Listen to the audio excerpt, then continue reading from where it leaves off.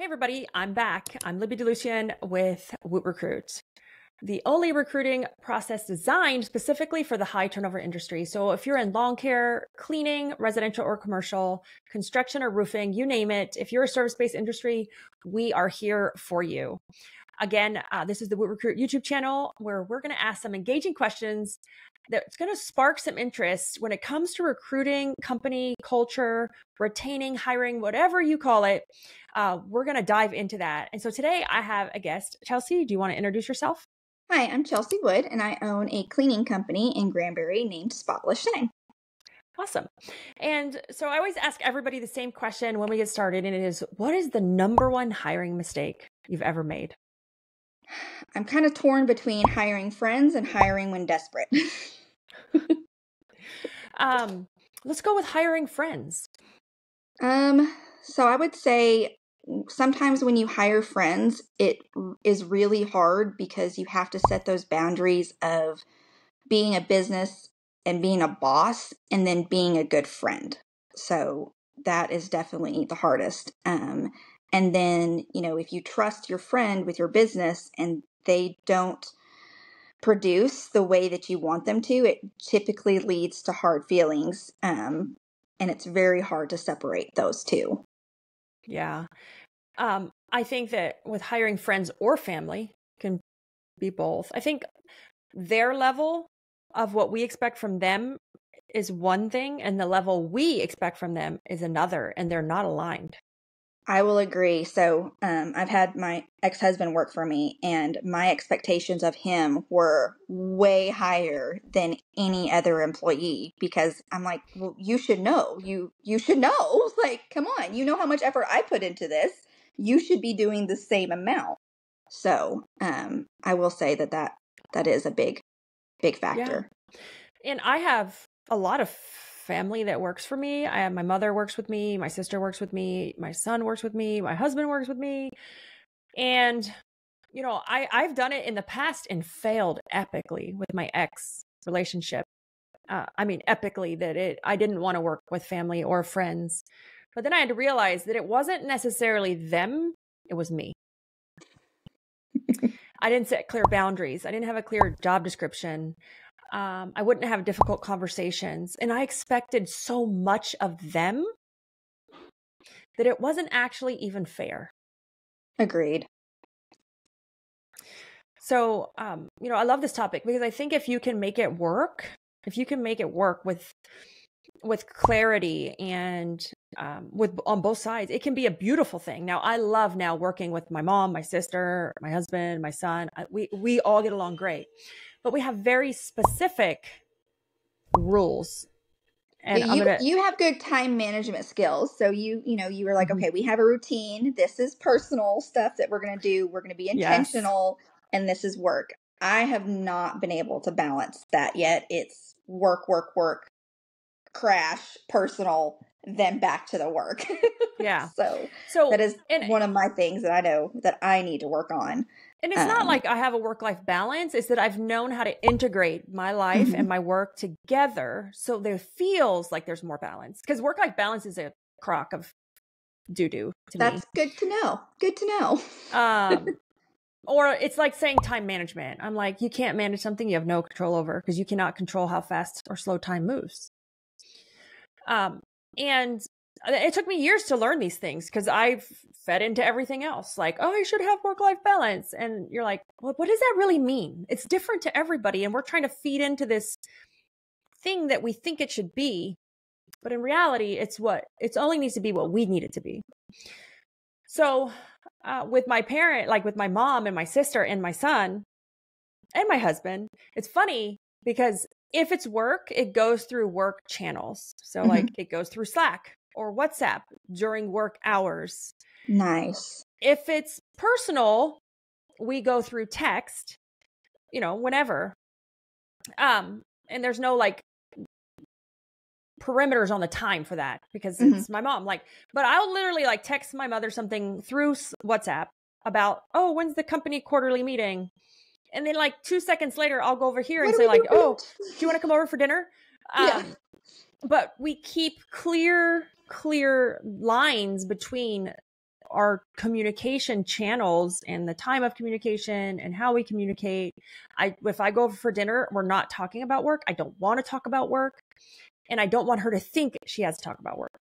Mm-hmm. Yes. Yeah, I've been trying to do that, especially because I generally become friends with a lot of my employees that I have become close to, especially ones who go to the management position. And so I always try to remember, hey, am I following that 7 a.m. to 7 p.m. rule? Is it after hours? Okay, if it's after hours, then hold off on that text. Wait until the work day. So you know what I do so I don't forget? I email. That's probably a good path. Because they're not checking their email. They're not expected to check your email. They're not sitting in front of a computer if it's midnight, because Libby's known to email everybody at midnight. And so what I do is I go to email to say, hey, like, I don't want to forget. It's top of mind for me. I'm just going to send them an email. And they all know, like, to disregard Libby's emails in the middle of the night. It's not an emergency. Well, you it's can not also important. set them to send later on. So you can set them to say or to send at 6 o'clock on Monday morning, so that you've already typed it out, but then, you know, it's saved. Because I've done that with a lot of clients where I'll get feedback and I want to respond immediately, but I'm like, no, it's after hours. We're just going to get in a battle. Let them sleep on it. That's the biggest thing I have to do when I have any type of constructive criticism, or if I get upset with something, is I have to sleep on it. I have to let it just simmer down instead of boiling over when it comes to any kind of, you know, discussion that may not be the best or the easiest one to discuss. But yeah. And then as far as like friends, I get it where we become friends with the people we work with, but there's a fine line with that. And because of the way they think about us and then the way we think about them. So my suggestion is to think of yourselves, if you like love the people you work with and you want to be close to them, and that's okay. I think that's great. But I would watch the word friends, and I had to watch myself in this too, because I end up getting hurt probably more than everybody else. Is I come from a sports background. So I played basketball growing up. I have a full-size basketball court in my backyard. My son plays basketball. The word team, I think, is underutilized, because when you're on a team, you are closer than friends. When you're on a team, you understand each other. You know their movements. You know how they react. You know what they're going to do. When you're on a team, you eat dinners together and you go to team outings and you play in the game together and you practice together and you have each other's backs. And so I've had to shift from that family mentality, because friends, the friends kind of thing, because I have friends that come and go, but I have teammates that I've always stayed in contact with. Been able to count on. Nice. Because you can count on them. And you should know your teammates so well that you can just anticipate their move. That's how we see those great relationships evolve, like with the like Michael Jordan and, you know, that era of the Bulls. And so I always love the team and teaching our staff team versus friends.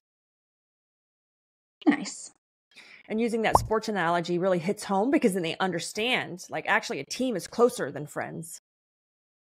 I've never thought of it that way, but that does definitely make sense.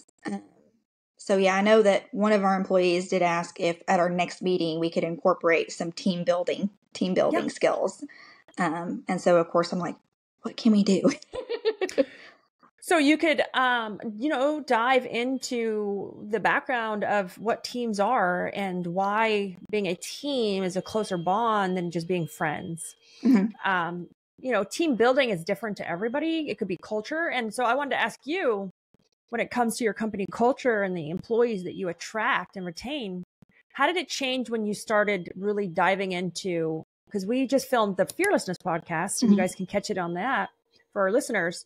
But she just was telling me how she changed the title of her cleaners, the mission and the vision. Was it the vision or the values? Sorry. Values. Yeah. So we have, our motto is, we hope to add a little shine to your day. And that's just something that I thought was cute, would stick, because our name is Spotless Shine. But then we just dived a little bit deeper, and we do that by serving humbly, intelligently, nicely, and exceptionally. And that way it really helps the cleaners understand our values and then what we're here to do, because, we're cleaners, but I call my cleaners cleaning professionals. So they know why they're doing it, how to do it, and then what purpose they serve in providing those services to others. And then they know how, why. I forgot what the other one was. um, but yeah, how to do it, why do they do it, and when? gosh, when? No. Yeah, when? Well, no, When? No, it's okay. I don't know. I lost it.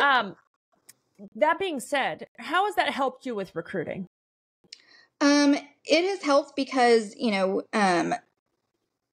we get recommended when people are looking for a job and they say, I can do cleaning. We get recommended by our staff that says, come work for us because we're a good company. Because, not only are we going to provide them a job, but we're going to provide them just a place to be in a team, in a community, and we care. So I empower them, by trusting them to do their job, but also giving them other tasks and duties to do other things, and then just empowering them to communicate directly to the client instead of me being the middleman. No, they have a channel that they can ask questions directly to that client, or they can ask questions to the other cleaners to get resources so that they can develop their skills. And we have detail specialists who they know, a little bit more. They just, they can train cleaners. They have that better eye. They can do the harder tasks. They can do the detail things. So we have chandeliers that we clean that not everybody is comfortable cleaning. We don't clean those. That is what we have started doing, is specializing in cleaning chandeliers and the specialty metals. And it took a lot of research, a lot of shaking, going, I don't know if I'm comfortable doing this, reaching out to other companies to see, if they could do it and we could sub them out, and then asking how they do it. And then just the time, they couldn't get them in the time frame. So it's like, okay, well, we're accepting this challenge. And then it's like, this is really fun. Like, this is a challenge and we'd like to do it. So now we're doing it. And then we Nice.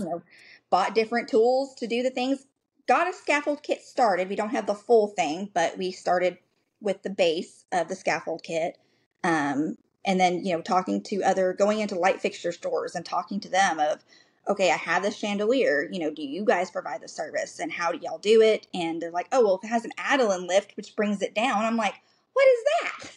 Okay, cool. So then when I go to the client's home, I'm like, does it have an Adeline lift? I'm like, oh yeah, there's a little button that drops down. I'm like, then we can do it. Awesome. And so, every company, you're going to have those different services you offer. So like at Organize It, we started organizing and we still organize, and we added cleaning. You're going to get those specialty services that you start to add as your company grows and you evolve and your knowledge evolves, that also really help you either keep current employees or attract new employees, because you're giving them different opportunities like career ladders, the opportunity to make more money and specialize and try different, try to deliver different services that they may be exceptional at versus what they were hired for. So it's giving them more opportunity within the current position for them to grow as well. Yes. And that's also the thing is that I've outsourced somebody for the office admin, and I would much rather keep it in-house and build them up to that position, because that was a flop. It did not go well. And they just didn't understand the company, the culture, and where we were going with this. And they wanted to change everything, and it just wasn't jiving because they didn't grow with us and want us to continue growing. They came in with, that, well, I'm here to do this, and this is going to benefit me, instead of, I've already been here, I've received benefit, and I want to keep those benefits rolling to others. So that's something that, hard, expensive lessons learned. Expensive experiences. Yes, expensive experiences. Awesome. So we're coming up on 15 minutes. Chelsea, I want to thank you guys. I want to thank you so much for being on today's episode. Again, I'm Libby DeLucian. It was our pleasure to guide our listeners through some effective tips on recruiting and retention when it comes to hiring and finding those great fits. Remember, transforming your hiring isn't just a myth. It can be a reality that is reached. For more insights and strategies, don't forget to subscribe to our YouTube channel or our newsletter. Until next time, keep pushing those boundaries of what you thought was possible in your recruiting process.